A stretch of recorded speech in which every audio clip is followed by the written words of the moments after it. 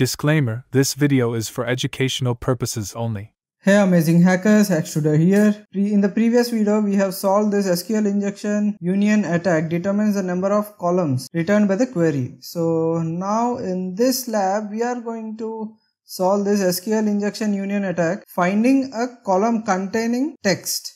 Okay, let me get in and then I will explain you. I have opened it in a new tab. So SQL injection attack finding a column containing text. This lab contains an SQL injection vulnerability in the product category filter. That's okay. The results from the query are returned in the application's response. So you can use a union attack to retrieve the data from other databases. To construct such an attack, you first need to determine the number of columns returned by the query. So this thing we already did in our previous lab. We can do that again. Okay, the next step is to identify a column that is compatible with string data. This is the next step what we need to do. The lab will provide a random value that you need to make appear within the query result. To solve the lab, perform an SQL injection union attack that returns an additional row containing the value provided. This technique helps you to determine which columns are compatible with string data. Okay, how we will do this attack? So here it is clearly explained. So the result from the queries are returned in the application's response. So you can use a union attack to retrieve data from other database, other tables. So basically when a query is sent, so the query will return data from only one table. But when we use the word union in that query, then it can be like it can bring the data from other tables and it can mix the result from the existing query and the additional query whatever which we want to give. So it can mix both the things. So that is how it happens. So for that, first thing we need to know how many columns does it return when with the existing query. So that is the first thing which we have already done in the last lab. So let us quickly get in and let us see how many columns are there. This looks like we have 3 columns already. Okay, let me hit on gifts just like that. So here also 1, 2, 3. We already know that we have 3 columns. So in the last lab we have solved these using union, select, null. But in this lab, let me solve with a different one. Okay, if you can see this, order by. So this way also we can solve. So this will order by the first column, this will order by the second column, and this will order by the third column.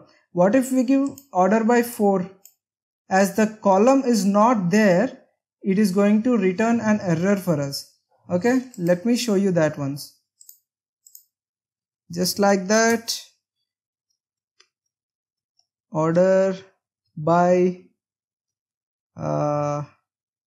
already we know we have 1, 2, 3 rows in this, but let me put 4, and just like that, see, we got an internal server error as this 4th column is not there and we are trying to order this by. Let me try with 3. See, we got the result now because we have the 3rd column available with us in this particular response. So that is how we can check. Obviously now we know how many columns we have, but to check the data type of each and every column, we definitely need that union attack only. Okay, let me type in as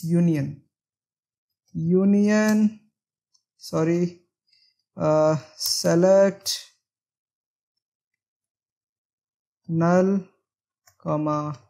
null, and plus. It is optional plus here. Okay, let me hit enter. So yeah, this one is also the successful one. We found that there are 3 columns in this as the three, if we keep 3 nulls, the response was successful. Okay.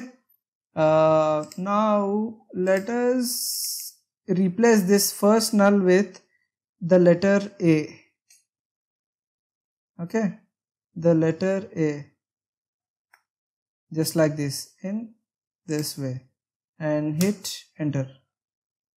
Internal server error. This means the first column did not satisfy the data type of this particular value which we have given. So what is the data type here? This is a string, right? Okay, let me type in null back here, and now we will go for the second column and we will type in the string and hit enter. Okay, see, we got that, and we got that value as A. But if you see here, let me zoom in just like that. But if you see here, this is the first column, this is the second column, this is the third column we saw. But unfortunately here we can see the first column is not the data type and second column. This means the columns which we use here, which we imagine that this is for this column, this A is for this, and this null, third null is for this column, is completely wrong.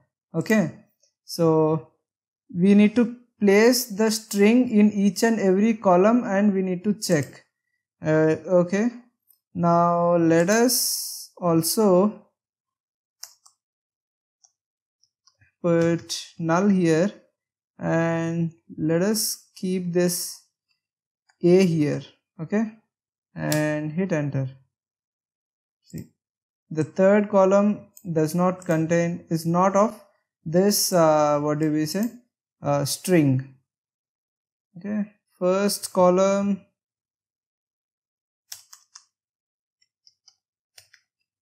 so null, and here the second null should be replaced with string A. Okay, so I think the lab is not solved. Let me see why. Attack returns an additional row. The technique helps you to determine. Okay, to solve the lab, perform an SQL injection that returns an additional the value provided. Okay, contains the value provided. Okay, making the database retrieve the string. So this is the string that we need to display here in order to PortSpeaker understand that we have solved this lab. And let me hit enter. Yes, we have solved this and we have replaced it with this string, and here as you can see that string appears here.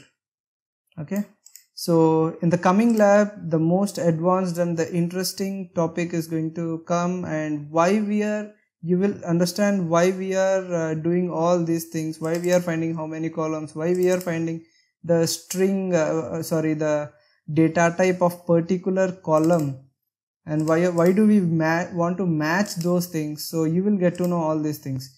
Okay, anyhow, thank you, have a great day. Let us meet in the next lab.